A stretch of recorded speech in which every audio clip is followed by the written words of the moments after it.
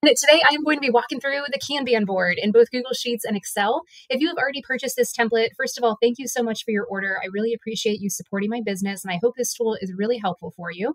But if you stumbled across this Kanban video and you want to purchase a template, go ahead and check out the comments below. I have a link to the listing on my Etsy shop, and feel free to purchase it and follow along as well.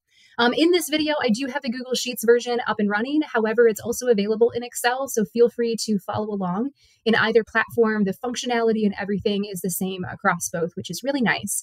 So when you open up the template, this is going to be the first screen that you see. It's basically going to be where you add all of your tasks. So I have quite a bit of tasks in here simply to give you almost like a live demo. But feel free when you hop in here to clear some of these out.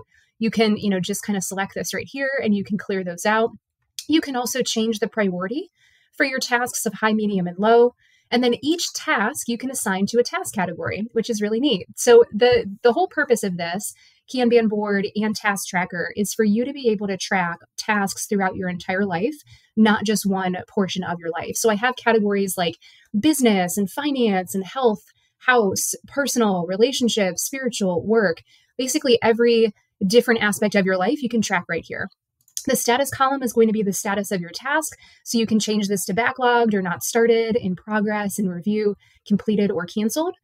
Go ahead and add a start and due date in these columns here. And then last but not least is notes. If you need more space, if you have a lot of notes, feel free to extend the width of the column as well. So your first step is going to be add in all your tasks that you can think of, populate everything across the board. Once you're in a good spot, then you're going to hop over to the Kanban board task category, the second tab at the bottom. This is really neat. So this is going to show you all of your tasks organized by this status right here. So you're going to see these 6 options right here are going to reflect 6 across your screen right here. And it's going to show you your exact tasks, the due date, and the priority for each of the statuses. What's really neat too is it's organized by your task category. So if you want to see everything for business, you can just use this little drop down up here, change it to business, change it to finance, health, and you can really start to zero in on what do you have going on in each of the task categories, which is really nice. The priority column, it automatically is going to color coordinate these for you.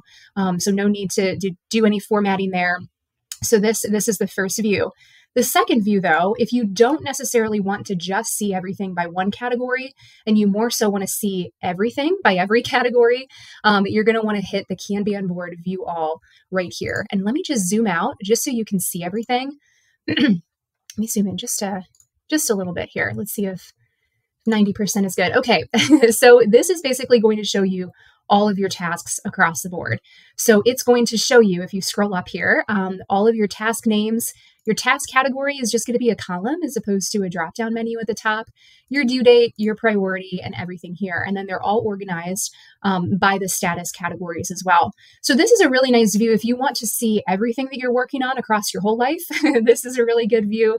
And if you want to see things by category, this is a really good view for you as well. So that's an overview of the task tracker. Feel free to start populating. I hope this is really helpful for you. Thanks again for tuning in, and I'll see you in the next video.